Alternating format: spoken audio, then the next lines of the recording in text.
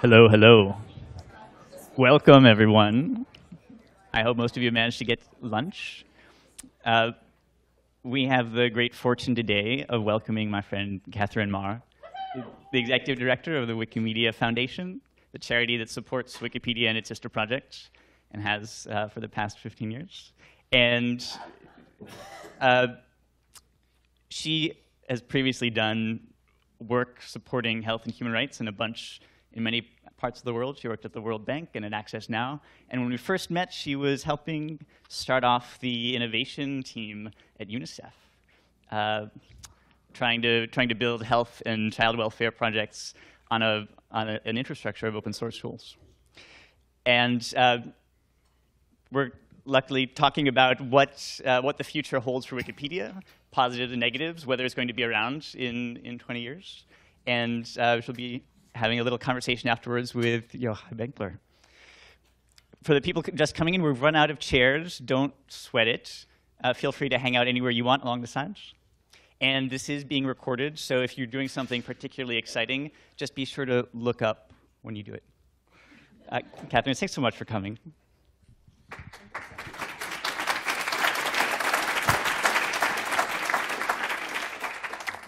Hey, everyone. Oh, I don't think I'm on. Hang on. Can you hear me now? Excellent.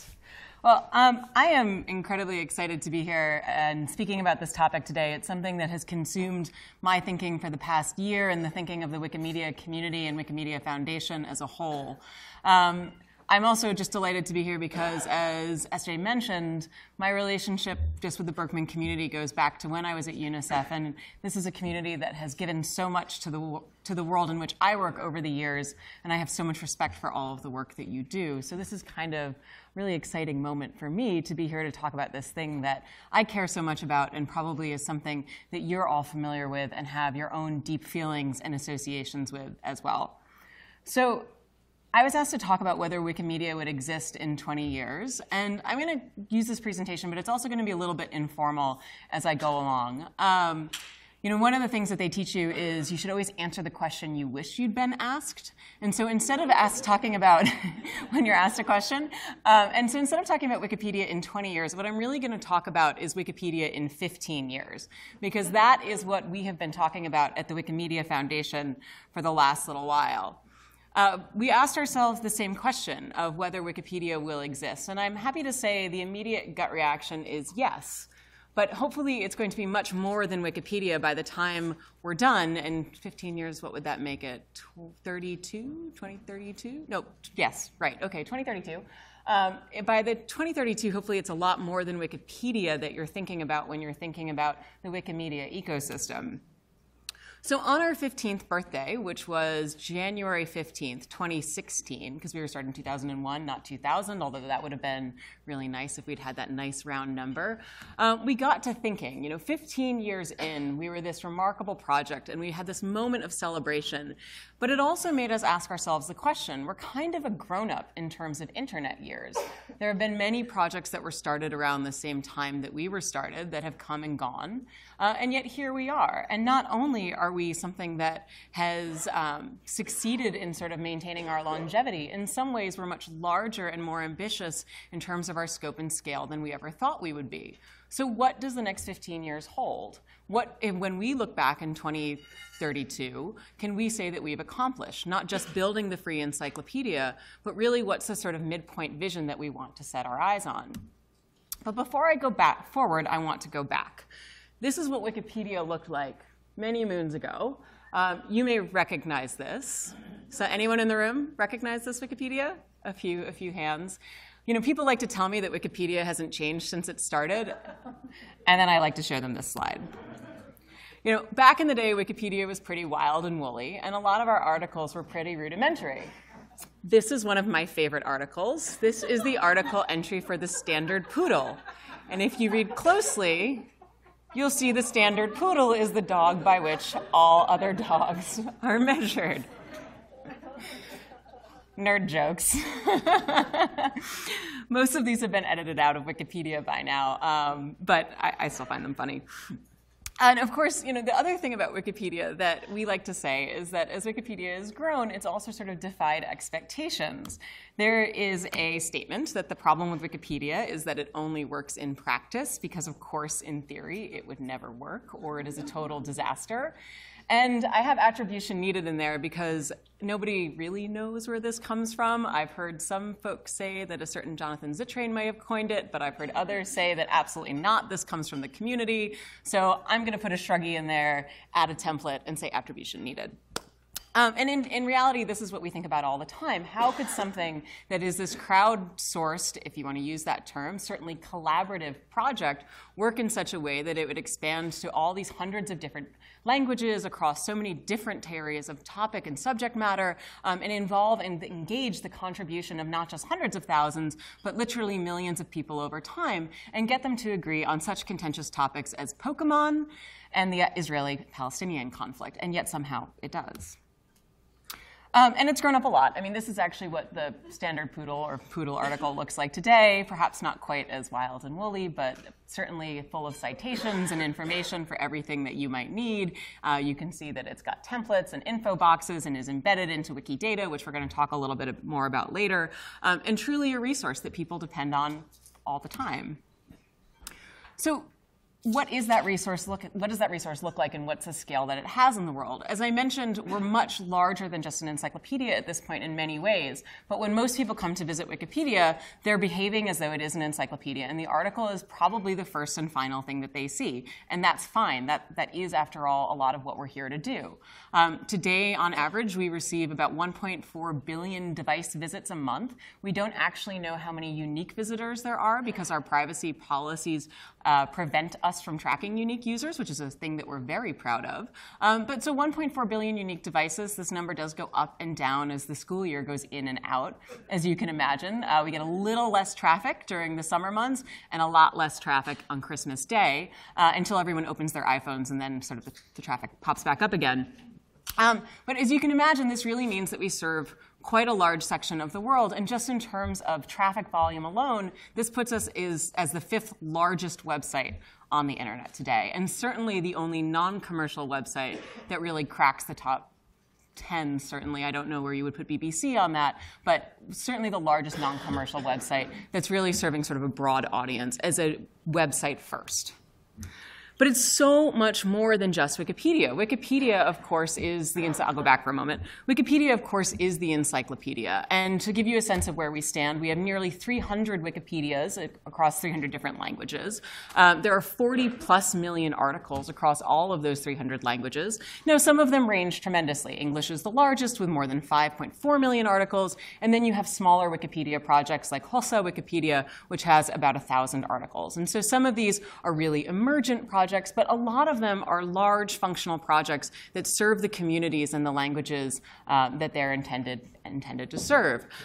So the 40 million articles, roughly 300 languages. To give you a sense of just the scale of it, it's edited 350 times a minute. We have more than 250,000 people who edit it every single month, of which about 70,000 to 80,000 edit more than 5 times a month. And over time, we know that that has been millions and millions of people. Again, we don't have exact numbers because we just don't track these sorts of things. But I think it's reasonable to say that around the world, at least tens of millions of people have contributed to Wikipedia over time, making it a project that is truly of the people, by the people, for the people, if you will.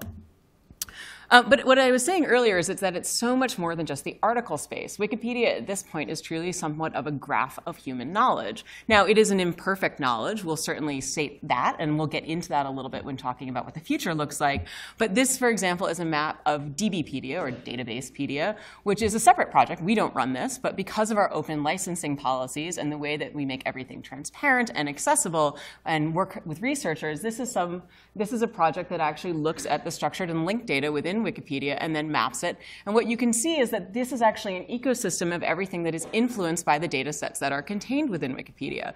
So if you're using natural language processing tools, if you're using machine translation, chances are that even just sort of algorithms in general these days, chances are that they have been touched or trained in some sort of way on the data that Wikipedia provides, intentional or otherwise, whether it's the data sets that we release or whether it's just brute force scraping of the corpora that exists within the projects. Wikipedia is influencing things in ways that go far beyond looking up that article about the standard poodle. A recent study that came out, really recently supported by MIT, talking about how access to Wikipedia influences scientific dialogue, with an average of 1 per 200 words being influenced by the information that's accessible on Wikipedia. Conversations about how 50% of doctors use Wikipedia as a primary source. There's a study. Don't laugh. This is actually really important. What we'd say to doctors is the same thing we say to educators. Use it as a jumping off point. Check the citations, please. Don't make any life-changing decisions based on Wikipedia. We say the same thing that I would say, I was told as a student, like, you can't cite an encyclopedia, so don't cite Wikipedia in your reports. But this is actually really important. And the reason this is really important is it's nice to think about all the access to medical resources that we have sitting in this room on our high bandwidth connections. But if you actually look at the access that most people have in the world, it's quite limited. And so these are tools that provide an essential resource for those doctors and medical students who are operating and working in low bandwidth environments. And Wikipedia is a high quality source of information in this regard.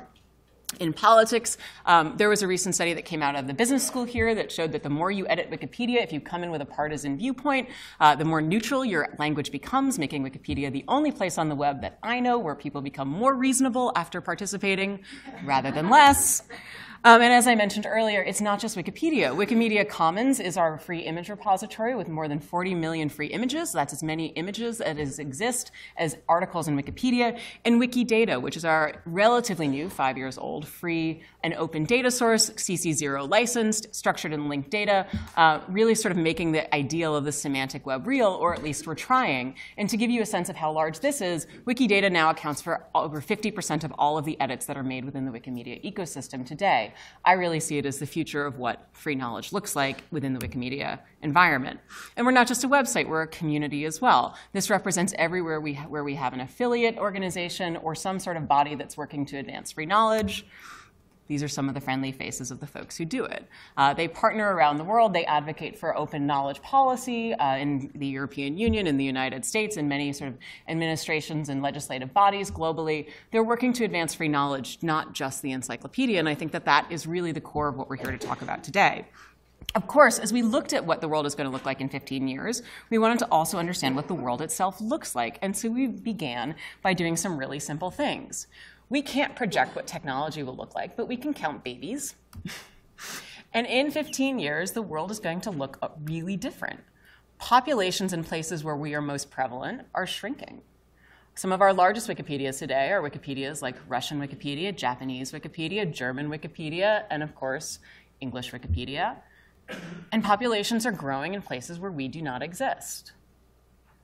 So we have some questions that puts in front of us.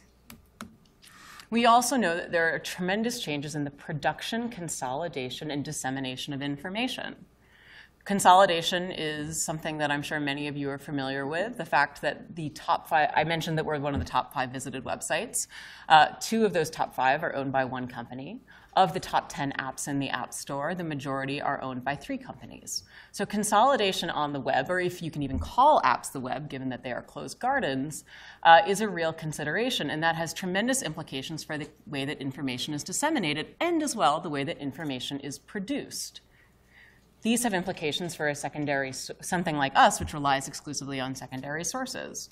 That doesn't even get into the issues of reliability and credibility, and I hate the term, but I'll use it anyway, fake news, which is something that comes up quite frequently in our conversations. Wikipedia is also something that most people know as something that they use through a browser. I don't know the last time anybody used it not through a browser, except maybe you have like a Google Home or an Alexa, or you've asked it a question via Siri. Chances are if you've engaged with any one of those devices and asked them a general purpose knowledge question, you've asked them a question that has been answered through information scraped out of Wikipedia. Wikipedia doesn't have an app that does that, and we certainly don't have a home-assisted device. So there are questions about experiential intermediation that are starting to come to the surface, which isn't just a consumption layer, it's also a participation layer. Because Wikipedia relies on participation as a means of staying up-to-date, credible, accurate, and relevant to the world. And so we're asking ourselves, what is the direct connection that we need to have to go from read-write only on the web to going to being read-write across multiple different experiences? Because part of our core promise is a promise of participation, a world in which every single person can freely share in knowledge, not just consume it. We think that's critical to being engaged knowledge participants and advocates. And of course, there is declining trust in civic institutions and changing policy environments everywhere we look. These are pressures that are coming to bear as spaces globally continue to close, spaces for freedom of expression in specific nations, certainly, but also discourses that we're having right here in the United States. I certainly never expected to live into a period where I saw the president of this country question the license of the free press. Not that there are licenses for the free press, but that is a very different issue. And in some places there are, and in some of those places Wikipedia is not accessible. And we've made that choice, not to censor our information, but to acknowledge that we would rather stand for freedom of information. But these questions and these challenges are only pressures that we expect to increase over time. And so what do we need to do to prepare for this? What happens is our new realities are wobbling our old realities are wobbling as new ones emerge. So this is the context in which we started to have this conversation. Interfaces, demographics, changes in sort of political and commercial consolidation and pressure in space. So we launched this project, Wikimedia 2030, where we thought, no big deal, we'd answer these questions. We'd have a conversation with our community, and as you know, having a conversation with a large distributed open source community is pretty easy, and you can achieve consensus really fast. I'm just kidding. So we began this project, we launched it, it was Wikimedia 2030. I'm gonna go through the process bit really quickly because Wikipedians love this, but I know that's not why you're here. The point being that we spoke to thousands of Wikimedians around the world in 20 different languages, hosted hundreds of salons, interviewed experts, did all sorts of sticky note exercises with the idea of beginning to start to understand a little bit about what people's priorities and concerns are. We heard from our community about what was most important to them. Number one, knowledge gaps and biases. As you can imagine, there are quite a few of those. Wikimedia, we tend to think of it as a mirror held up to the world. The biases of the world are the biases of Wikipedia. But that is also the case that Wikipedia is also just biased, right? 80% of our editors, on average, are male. And we have a lot of articles about Pokemon and battleships and dead white European philosophers, and not so much about pretty much everything else. Community health and ensuring sort of sustainability and robustness, integration with education, availability across languages, going beyond Wikipedia, all of these are sort of themes that came up. And you can see at the bottom, I'm a little worried about this, values. I don't know what that means. And if you want to know what we learned, we're Wikipedians, we wrote it all up. There are hundreds and hundreds and hundreds of pages of reports and data and citations at 2030.wikimedia.org. But just really in brief, what we learned is that Wikimedia does not serve the whole world, and in fact, we're not even close. Here is some of the evidence of awareness among internet users. So you can see in the United States and France, we're doing great, 84%, 87%, but there are plenty of places in the world that have never heard of us. I don't know why. Is it because we're not relevant to them? We don't answer the questions that they are looking for? We don't have the content that is important to their communities? I'd hazard a guess it's all of the above. We looked at traffic by region, and as you can see, similar breakdowns. We're still a largely global north project. Structural inequalities are preventing us from achieving our mission. These are issues that we face not just in content, but in terms of access, in terms of penetration, in terms of the cost of access. These are challenges that we're going to need to address if we're ever going to be successful.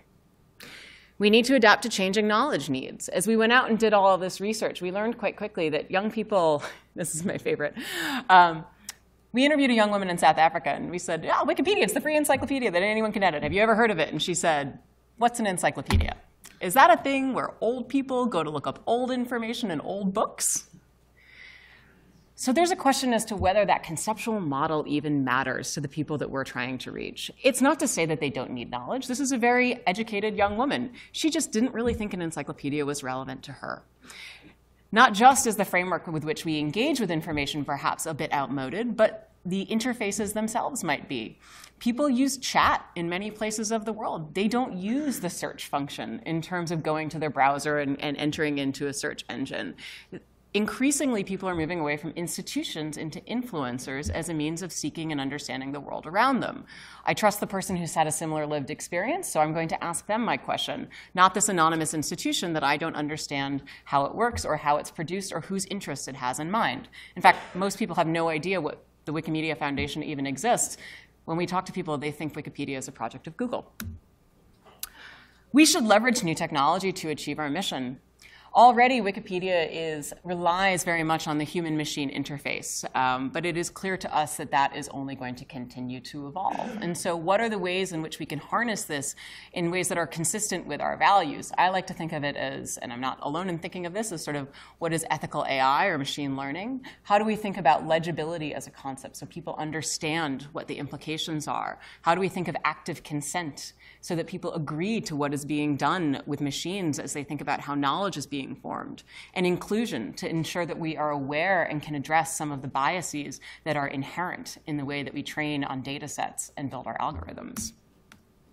And many people in the world want to join us, but they just don't know how. Because a lot of the models that existed when the web was coming up and it was all new to us are no longer the models with which people understand how to participate. I grew up when Wikipedia didn't exist. I joined the web when it was still just being formed. It was obvious to me how to edit a wiki page because that was the only way you could edit anything on the web. Today, that's just not something that many institutions think of, and they don't necessarily realize that when we say anyone can edit, we really do mean anyone, and we want that participation. So these are the 5 themes that emerged. Healthy, inclusive communities. It has to be welcoming if we want all people to participate. The augmented age, advancing with technology. A truly global movement. It's not enough for just the Europeans and the Americans to care about Wikimedia. The most respected source of knowledge. It's an ambition. Engaging the knowledge ecosystem, right? So how do we really, truly participate as part of a broader open community? And that is how we got to a direction for our future, which I'm running out of time, so I'll go through quite quickly. This is a little controversial, the essential infrastructure of the ecosystem of open knowledge. We're very collaborative, and so people don't like being sort of the superlative of anything. But the idea being that we are embedded within the open knowledge ecosystem, thinking of ourselves as going beyond the encyclopedia to recognize that the platforms, structures, and resources that we have are critical to sustaining that open knowledge ecosystem. For example, as the largest reuser of Creative Commons licenses, this is something that helps sustain what open licensing actually looks like. Anyone who shares our vision will be able to join us. And we boiled that down in the concepts of service and equity. Knowledge as a service. It's a little Silicon Valley-esque, software as a service, platforms as a service, but we really like to embrace the service component of it, providing a service to the world. How do we evolve our underlying infrastructure so that our platform is more flexible and allows more people to build things on top of it, but also embraces new experiences, interfaces, and devices? Allows people to query and engage with information in the Wikimedia ecosystem in new ways. Building tools for ourselves, our allies, and our partners so that we are not just a good steward of the information that we have, but we help and engage other institutions in the way that they open their information. And enabling new forms of knowledge, not just text, but perhaps thinking about how do we capture oral histories? How do we think about welcoming rich media experiences into our projects? And equity. Equity is important to us. How do we think about the communities that are left out, the knowledge that hasn't been brought into the discourse? How do we welcome people from every background, not just those who are privileged enough to have high bandwidth connections and expensive laptop devices?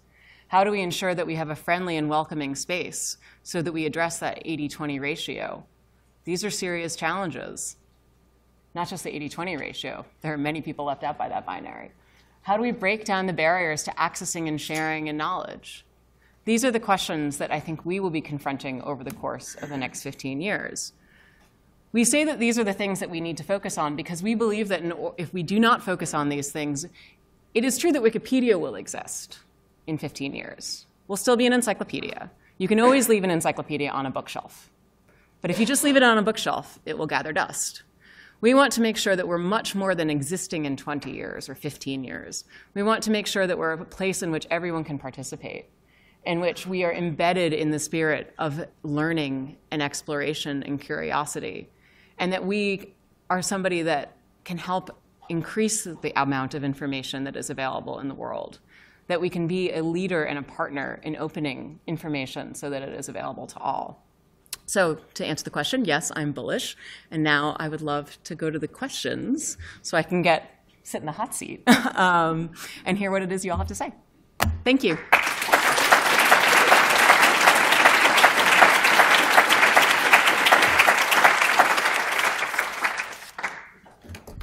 So thank you. I'm Yochai Benkler. I teach here, and I'm going to start the conversation with you. I have to say, one thing that struck me about your talk was the confidence. No! Okay, I first wrote about Wikipedia when it was 6 months old. Mm-hmm. I spoke at the 5th anniversary. I spoke at the 10th anniversary. I missed you at the 15th. And what happened, even by the 10th, was still, is this real? How are we doing it? We're losing editors. Are we getting enough editors? There's a confidence here that that's a solved problem. You're going to be around.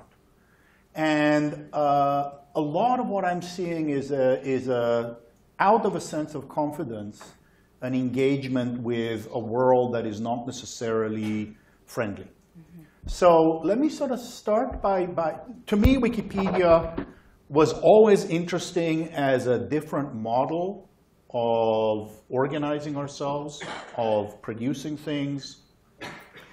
The one thing that to me was missing from this ambitious, generous model that you're describing was a sense of political and ideological education. Mm. So you talked about the communities around the world who participated in open knowledge politics, as it were. But there's a real tension, as we know from the Wikipedia shutdown around Sopa Pippa, mm-hmm. or the protest day. Where do you see in these conversations you had with the Wikipedians around the future this tension between knowing that you occupy a world in which there's a small number of companies trying to structure the world in a certain way and that politics matter, mm-hmm. and this embrace of the idea that Wikipedia is the only platform where people come and they don't become more extreme, they become more reasonable, and the tension between those two. You think of yourself as a political yes. organization.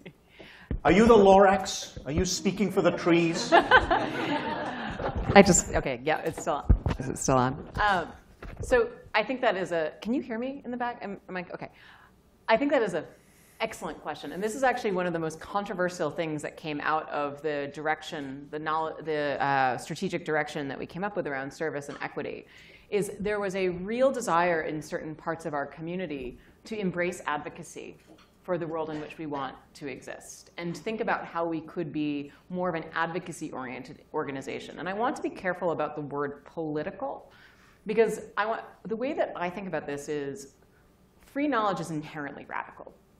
Right? The idea that we exist to liberate information, perhaps not in the most dramatic of ways, Wikipedians are very rule-abiding, but that is ultimately what we're trying to do, is something that flies in the face of thousands of years of human history that has really seen literal empires and great wealth built off of the accumulation and control of information. And so what that means is that our mission in and of itself is radical. And when we run into the realities that are commercial or political, we have to recognize that our mission can be political. It does not mean that we are partisan. And I think that that is something that is a struggle that we will have to engage with over the course of the years to come.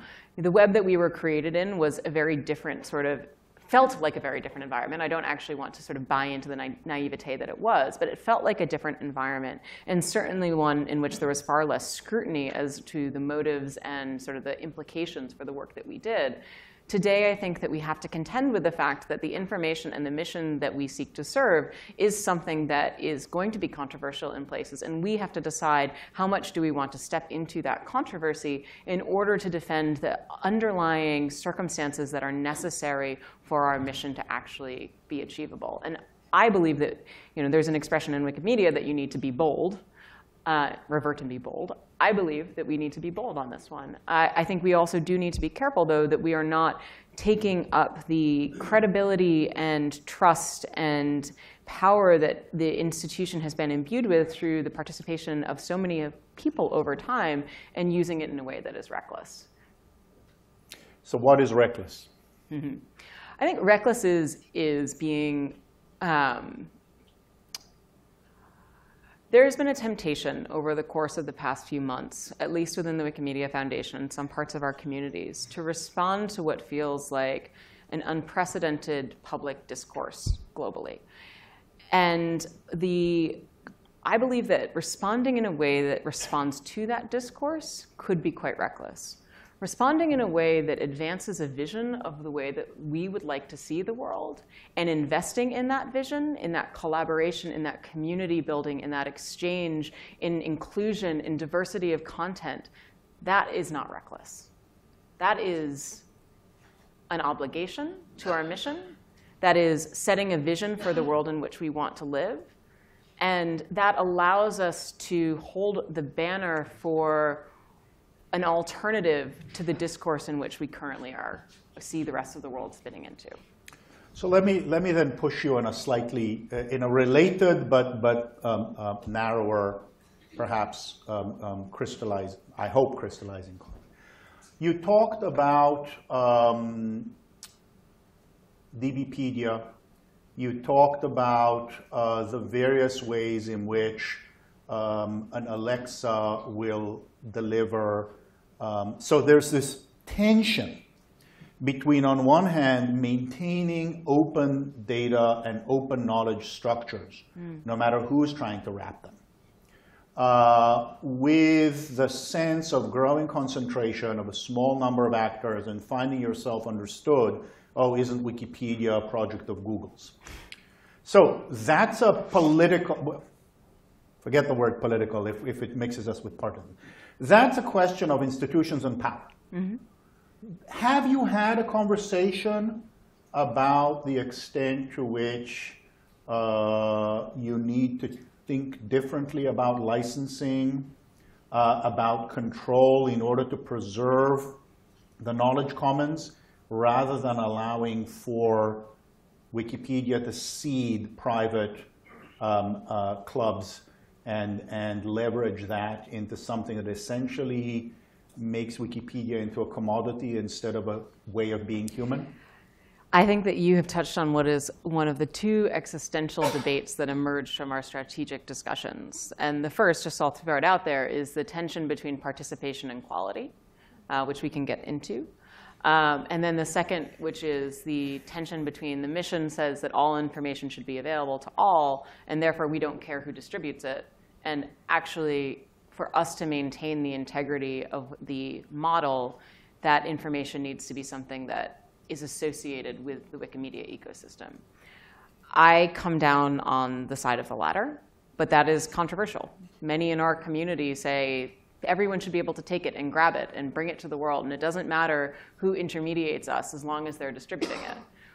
My personal belief, and again, there is a tension here, this is not shared, there's no consensus, as it were, is that if you break the sort of evidentiary chain within the ecosystem of the knowledge structure that Wikipedia has built, that it does rely on citations, that does rely on this graph, we are no better than almost any other resource of information.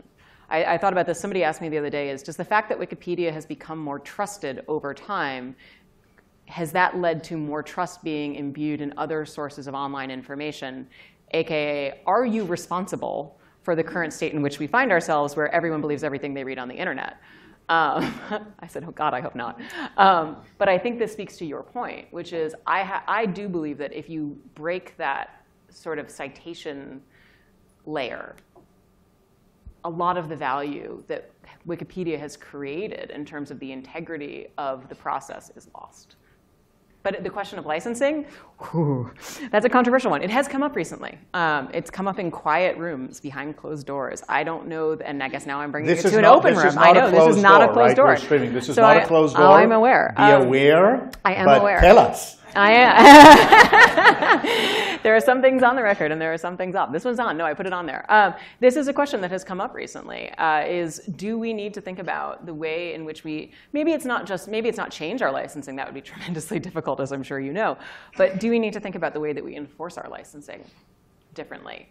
And do we need to be a little bit more aggressive about that in a way that stands not just for, I think, Wikimedia, but stands for the commons and becomes an advocate on behalf of the commons as a whole? Because I think any one of you with a simple insert search name here, search will find is that the attribution in the commons is something that is aspirational in actual application quite often.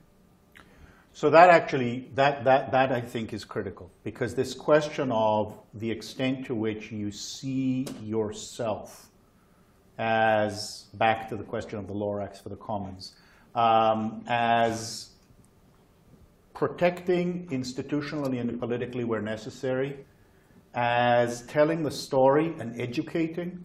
Right? The idea, again, to me, what was so exhilarating for so many years was the idea that you had a functionally effective community doing something that in theory shouldn't work. You actually have at least one user who on their talk page takes responsibility, so you should know, Gary.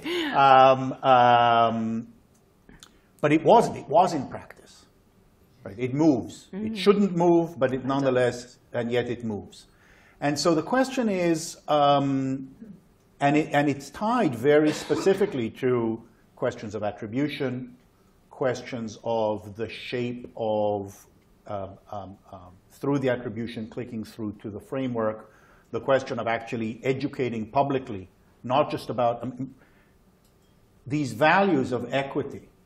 Sure, you can do them internally, as were all of the conversations that were so central at the 10th anniversary around gender imbalances. But at the same time, the question is to what extent you can actually distribute the understanding of participatory self-governance and equity as things that actually work, so that it's not just about Wikipedia, it's about this is a way of doing things. And is that within your framework? Take your process, your participatory process of how to think about this, and turn it into a training program for municipalities for how to get citizens to. Is that part of the self-imagination? Ooh, I wish we had those resources. No, I mean, I think that that's a phenomenally good question. One of my great frustrations is that over the years, and I think there's a tension here. I'll say my great frustration is that over the years we withdrew into ourselves as a community. And when I joined the Wikimedia Foundation, it felt like we were afraid of our own power. When I joined, people kept saying, oh, we're the this of that, right? We're the, using other people's models to refer back to what we were. And I was like, come on, guys, this is the project that's launched 1,000 dissertations, probably more, right? We are our own model. And it is important for us to embrace the fact that not only are we our own model, we're something that works. Now, the reason I say that I say that with some hesitation is because I also think that that withdrawal into ourselves is something that allowed our values to really become solidified and instilled in a meaningful way. And those are the values of openness and transparency and the like. And I think that that is critical. If perhaps we had been a little bit more open to the world, those would have been a little bit more malleable at earlier points before we were quite as well established. But really getting back to your question, I think it's essential. I think it's an imperative for us to have a stronger voice at this particular period of time. And that, to me, gets to the question as well around what is recklessness. I think that what Wikipedia can offer is a powerful alternative to the discourse that we find ourselves in today. I'm reminded about sort of the fake news debate. What everybody, we had all these people come to us after the election this year, and people say, well, how does Wikipedia deal with fake news? Have you changed your way of dealing with this? And we said, no, this is what we've been doing for 16 years. I mean, yes, we've evolved over time, but this is not a new framework for us. In fact, we provide an example of an infrastructure of a governance mechanism that, for all of its flaws, and I really do want to emphasize, there are flaws, right? 17% of the biographies on English Wikipedia are about women. That's a problem. There are flaws with representation. There are flaws with participation. There are certainly errors within Wikimedia. I'd be the first person to say this.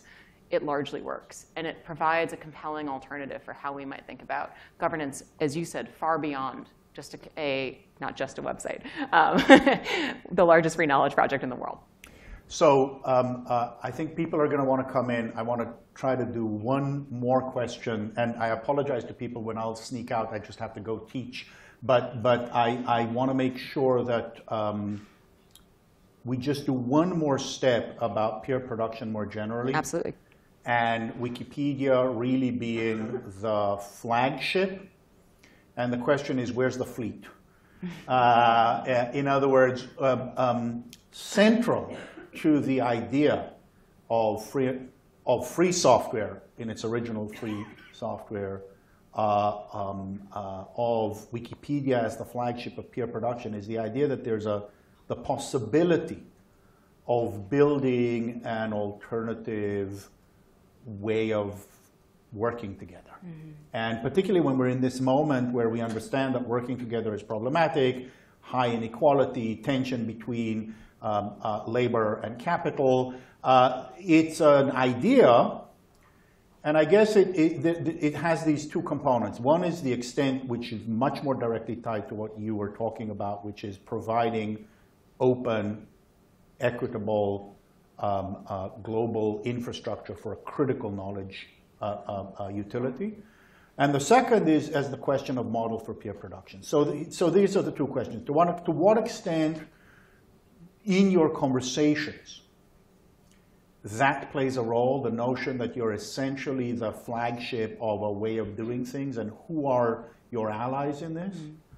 And the question, and the second is, are you thinking strategically about what other places in infrastructure will become bottlenecks that you could go in? So actually, those are much too complex questions. Let me just focus on the second one, because the first one is too much my obsession and not enough central to yours. Sorry about that. Data is becoming a critical infrastructure for everything from automation to platforms to municipal governance. Mm-hmm. And you start by talking about Wikidata.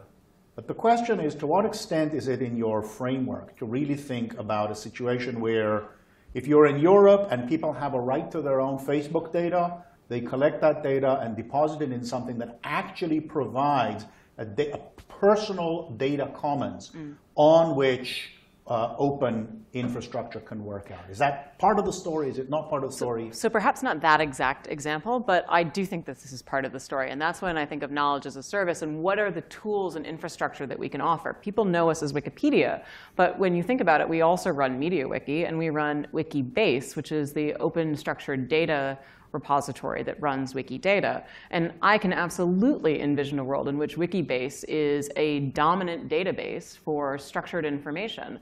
The great example of why this would matter is we do these edit-a-thons on a regular basis. And this year for Black History Month, I think it was this year, the National Portrait Gallery in the Smithsonian decided that they wanted to do an edit-a-thon on Black artists. And when they went into their catalog, they realized they had no way of determining which of the artists in their collection were of African American descent. None. They just didn't have that data. But Wikidata did. And so they were able to use Wikidata to pull from their catalog to understand who was in their collection they could feature to work on this edit-a-thon. Similarly, we run Wiki Loves Monuments, which is this great photographic monument documentation process. Turns out that is the largest database of human heritage monuments in the world. UNESCO uses our database, at least that's what they've told us. So I can easily imagine a world, and this is actually one thing that I think is critical. It's something that we can provide to the commons and then enriches, there goes my microphone, enriches the ecosystem in turn, is providing infrastructure that opens more knowledge through things like Wikibase, and thinking about how we expand it not just as something that serves Wikipedia or Wikidata, but something that offers a service to a greater number of institutions, and perhaps does have an end user component that is about the individual user thinking about their data sets, but certainly has an opportunity for us to think about institutional components or institutional users that enriches the open knowledge information ecosystem as a whole. And I think that, is that ambitious? Absolutely. Is that something we're going to be doing in 3 years? I don't know. But is it something that we see on the horizon? Yes, very much so. And we know that there are other third parties that are already engaging with this. And it's not just the sort of usual players that you'd imagine. We know that there are commercial entities that are already taking up Wikibase and using it in their work. So yes, we want to revolutionize it all. OK, great. I'm sure people are dying to jump in. So opening the floor.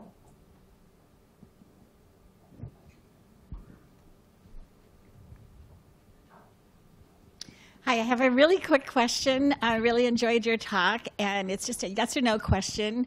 Would you be thrilled if everyone here went home and made a donation to Wikimedia? The answer is yes. Of course, thank you.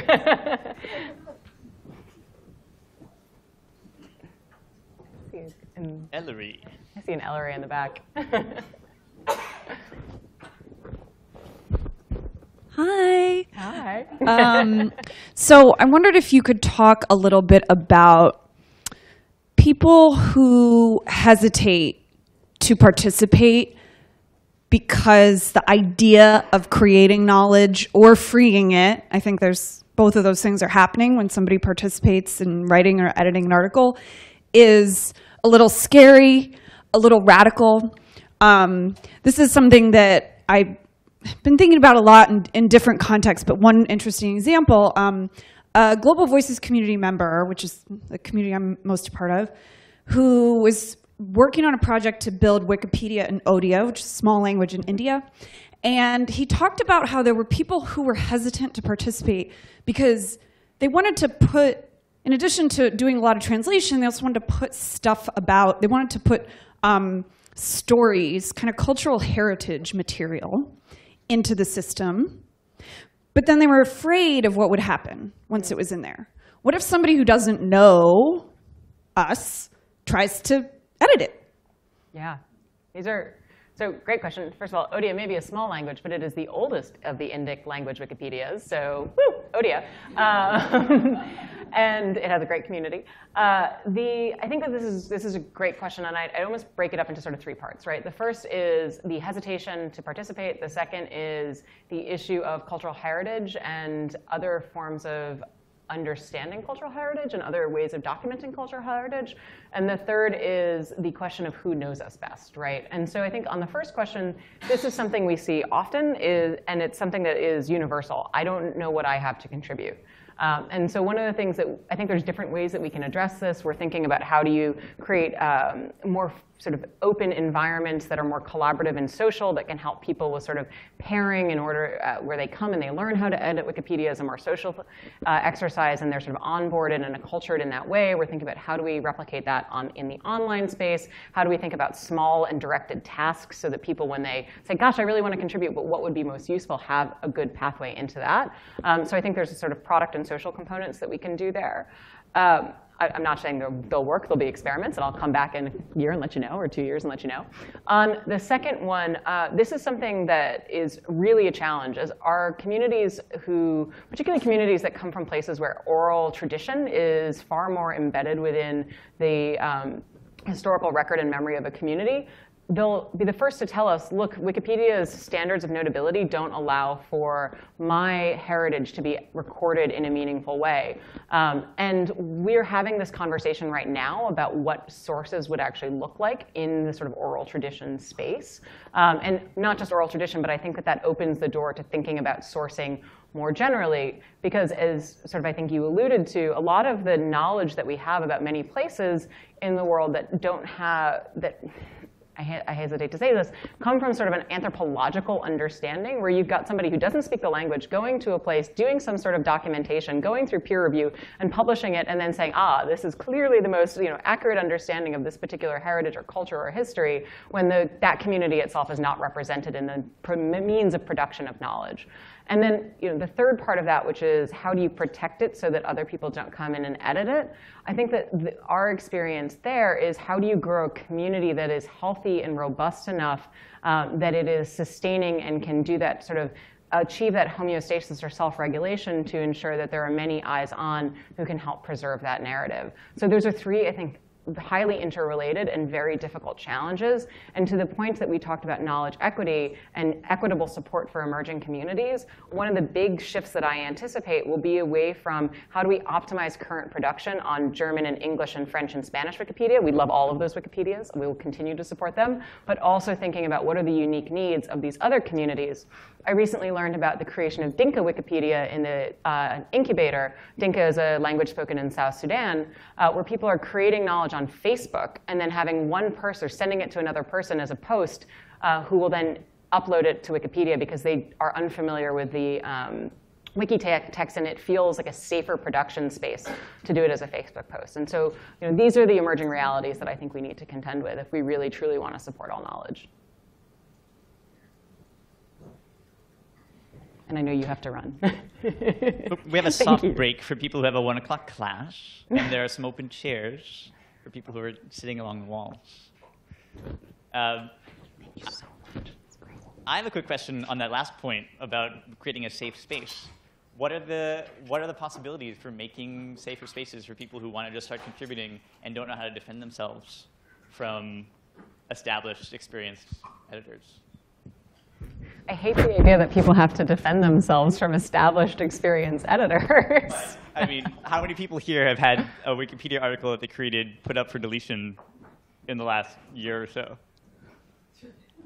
It happens. If Margot Seltzer has a hard time getting a stub article, saving it from deletion. No, One of my colleagues, I might add. What do we do about that? Yeah, this is a real challenge. Yochai said earlier that you were surprised by the confidence of the conversation, because a few years back we were not nearly so confident about our longevity or confident about the health of our editorial community. I don't want to imply that we are confident. I just think we understand the challenges a little bit better than we have in the past, in large part because we actually have data now, which we never used to really have, which is nice. We like data. I think we're looking at a variety of different ways to address the question that you raised, which is how do you create spaces that encourage people to learn in a way that feels welcoming? And there was a project that was created a few years back. It was really sort of a community-based project on English Wikipedia called the Tea House, which is a forum for newbies to come ask questions in a judgment-free environment and get actual support from a real live person, as opposed to some sort of, we have hundreds of thousands of pages, not really hundreds of thousands, but hundreds of pages of policies that you can look up. The Tea House, turns out, has the greatest conversion factor for repeat editors of anything we've ever tried. So I think there's a question of how do you encourage those sort of community peer mentoring spaces, as well as how do you think about from a product experience space. And when I talk about product, because apologies, this wasn't a word I was really familiar with before heading out to go work for Wikipedia. What I'm talking about is the features and interfaces within the Wikipedia editing or reading space. So how do you think about, from a product environment, what might look like a way to create and receive sort of nudges as you contribute to information?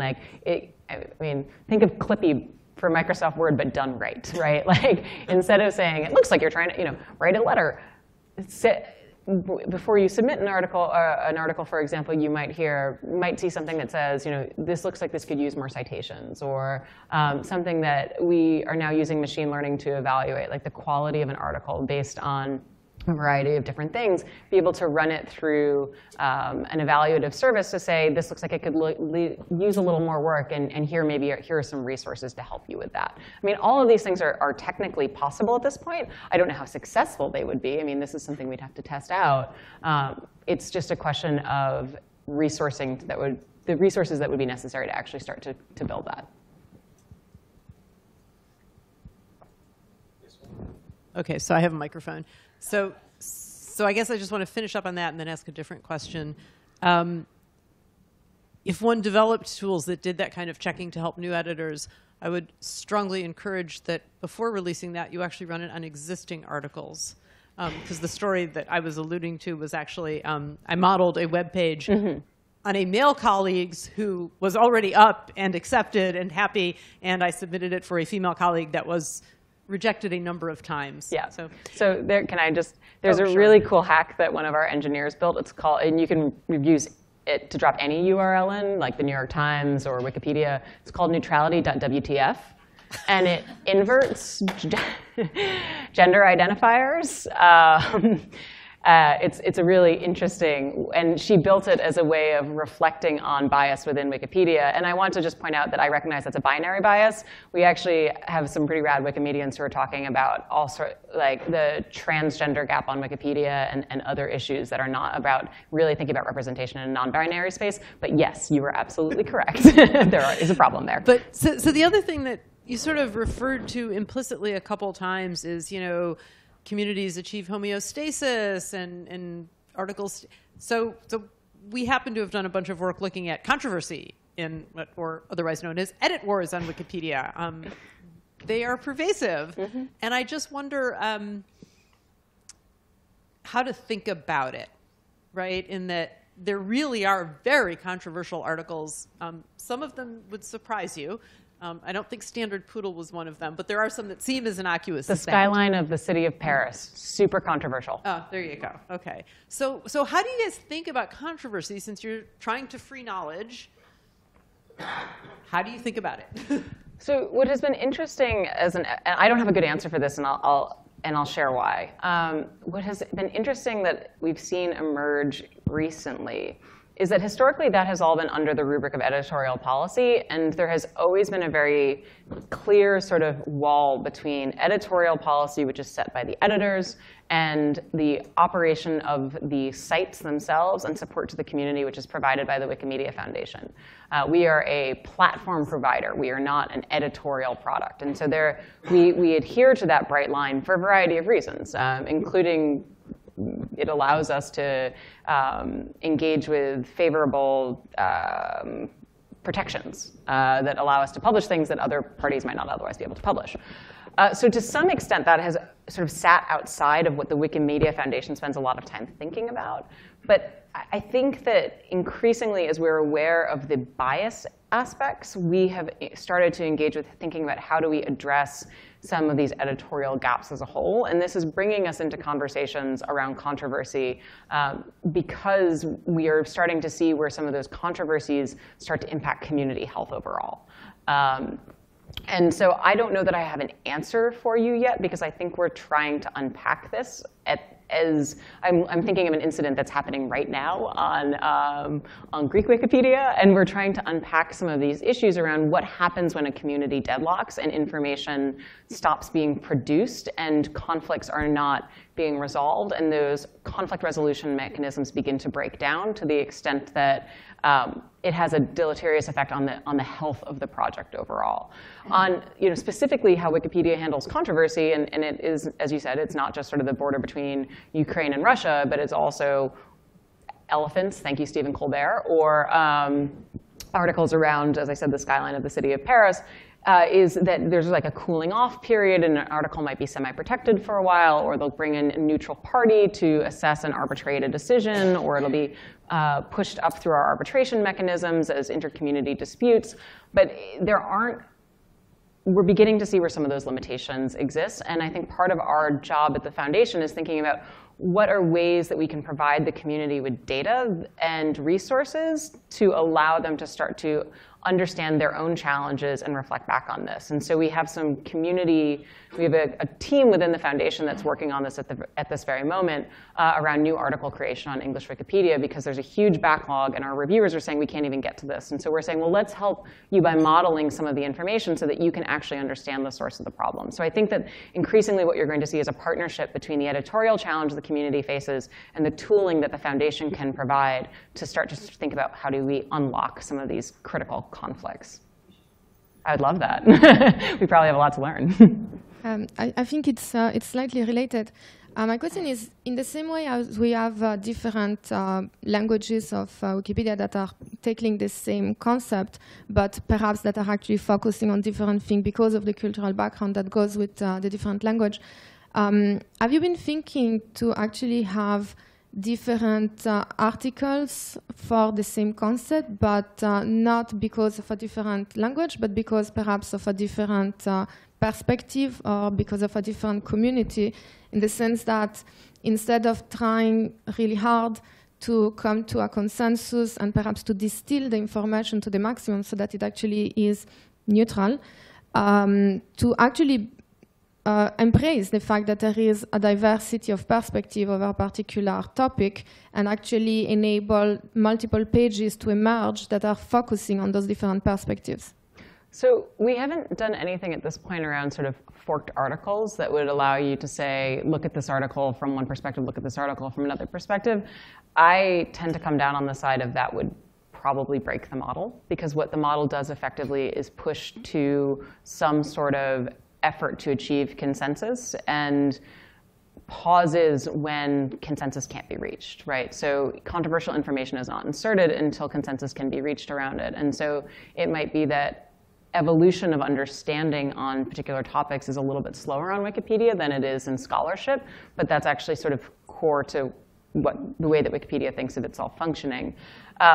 To your point, this is an issue in a variety of different languages where you'll have a different perspective. I just came back from Warsaw and our Central Eastern European Community Conference, which brought together people from 23 different countries and at least as many languages, from Uzbekistan to Germany to Russia to Republic of Srpska. And as you can well imagine, these communities have very different historical experiences of their own truth.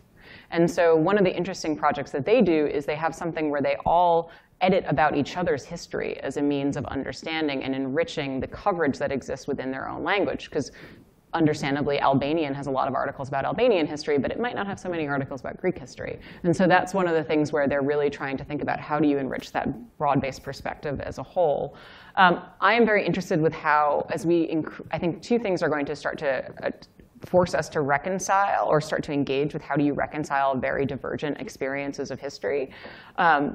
One of which is the advent of Wikidata really becoming far more integrated within Wikipedia as a whole, because you'll start to be able to link articles one-to-one based on their subject matter in a way that is currently impossible. There's no superset of Wikipedia. English isn't the largest of the Wikipedias, and everything else is sort of a bad copy of it. They're all completely different in terms of the content that they have. But Wikidata will start identifying that. And the other one is just machine translation gets better and better and better every day. So you can start to see divergent viewpoints within the historical record.